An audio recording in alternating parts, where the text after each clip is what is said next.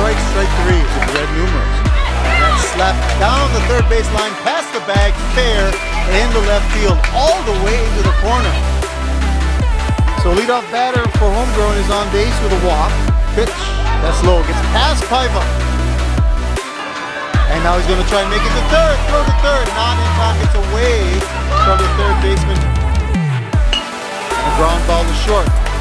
Snagged there by Butcher. Throw over to first. In time for the third out.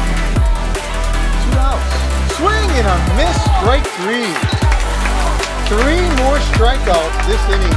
6 for Iokepa Pruett. And that's a blooper right at the second baseman. No runs so far. And that's hit into right field, base hit. 1 run comes in to score, but an RBI single for Tanner Quinn.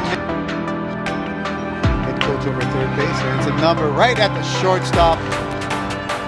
1-0 the count. And it's hit into left field. It'll drop in for a base hit.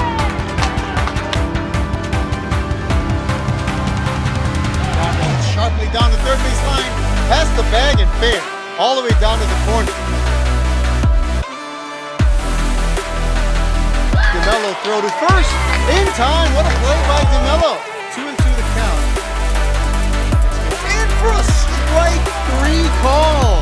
What a pitch by Ornelas with 2 outs and the bases loaded. Runner at third.